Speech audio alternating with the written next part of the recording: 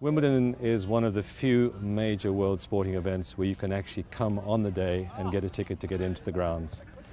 And it's almost exceptional in that sense, so there is a natural intent of a lot of people to come and queue every day, and we're delighted to see them.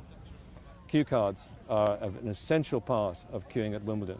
So whenever anybody comes to Wimbledon, they get what's called a queue card, which has a very distinct number because that is your number in the queue.